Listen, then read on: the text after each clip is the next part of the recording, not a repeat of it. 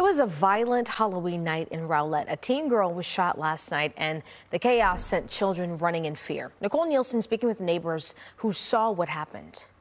A night meant for fun, instead shattered by fear. We heard screaming, lots of screaming, and it sounded like something was really going wrong. As neighbors in Rowlett witnessed Halloween horror. Every year we expect a big crowd, but nothing like that has ever happened before.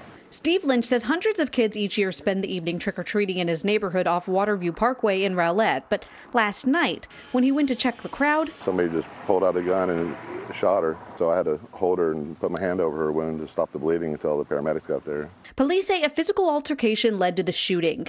Lynch says he heard at least one gunshot before seeing a 16-year-old girl fall. He tells us he rushed over to help. I mean, I've never witnessed anything like that before, but I just went into action just to try to hold her and help her when she wasn't there by herself, you know.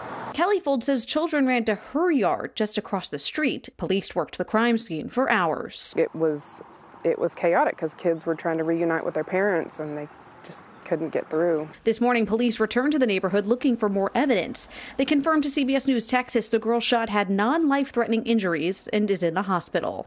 Meanwhile, everyone here still reeling after this Halloween became a true nightmare. The amount of children that were around, that's what really is the most shocking. This happened literally too close to home.